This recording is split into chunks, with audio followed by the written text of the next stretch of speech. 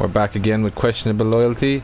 I'm gonna play my not my reveal deck because I haven't actually got the hero for it. I'm gonna play Amir's deck, which is my spy deck. Bit of spy on spy action.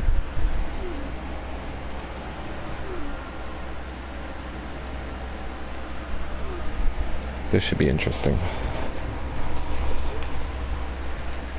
My men know And we're off. sacrifice.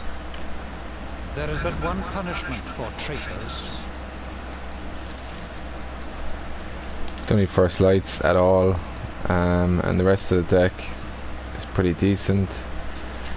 Drop her, get the lock. Praise be to the great sun!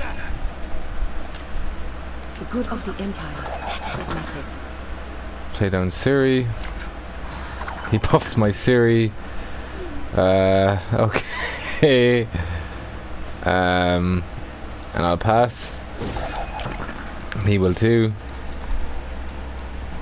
And I win.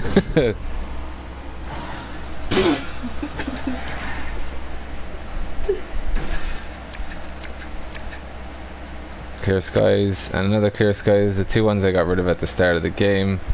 Get rid of them. And let's start, never mind, I was going to say let's start buffing.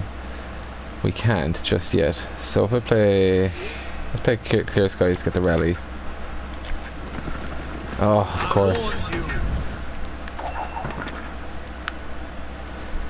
Of course.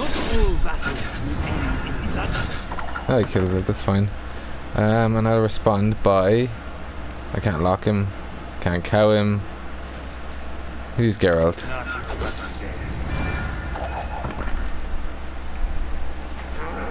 There's a chort. Let's kill the chort without damaging it with a dead cow next to it. He launches.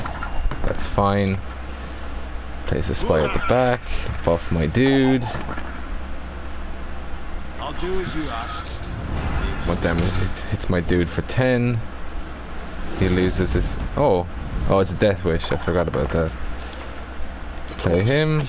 Get you back. Buff you by 10. You play a spy. I play a spy effect. Buff you by 10.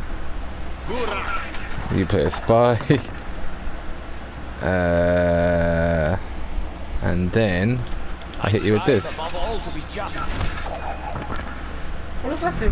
It brings them back to their natural life and kills them. And damages them by 3. So I'll lock the turret down.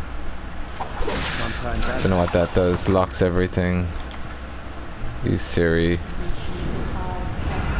Hit the Scorpion for the most effective damage. You play... let's bounce you. Play you again. Get the benefit. 38. You cow on the wrong lane. And I end for the win.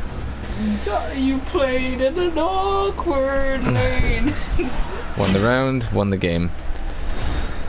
Screw crew, monsters are better. Yeah. Thanks for watching. That's the